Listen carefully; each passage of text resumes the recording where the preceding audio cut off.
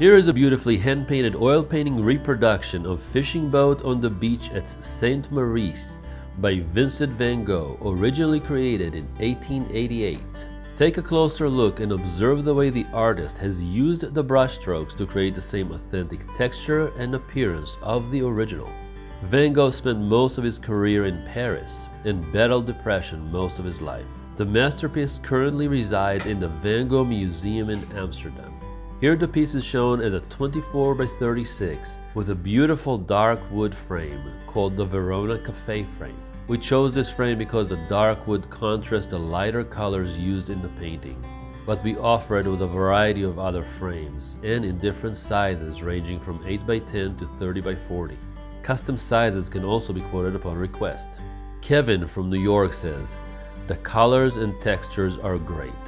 Bring the beauty of hand-painted art into your home and transform your space."